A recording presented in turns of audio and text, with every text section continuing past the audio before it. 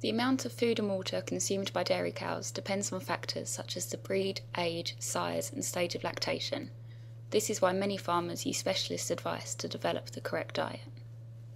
The cows that we've got on the farm, they have different diets through the year really. But cows in the winter, obviously they're housed then because we want to keep them in the dry and the warm. And we give them a ration that's delivered to them every day, just like mum and dad do, put food on their plate. What we do is feed the cows a mixture of grass silage, we feed them maize silage, we feed them what we call whole crop silage, which is wheat and the straw and all the ears, and it's all chopped up. And then we feed them concentrate, and the concentrate is a mixture that's manufactured of wheat and barley and soya. In the summer, the cows, they rely on grazed grass. And when I say grazed grass, it means the cows go from the buildings, they're milked, and they go out into the fields and eat the grass that we would see when we're driving around the countryside and we see cows actually grazing.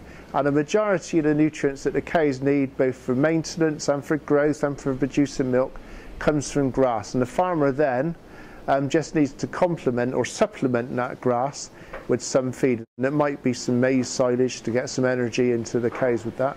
So two quite distinct seasons of feeding that just blend in with each other. When the cows go out in the spring, they have a little bit of feed that we deliver them, and the same in the autumn. Cows, they can eat up to 55 kilos of feed a day. And allied to that, they drink up to 45 litres of water every day as well.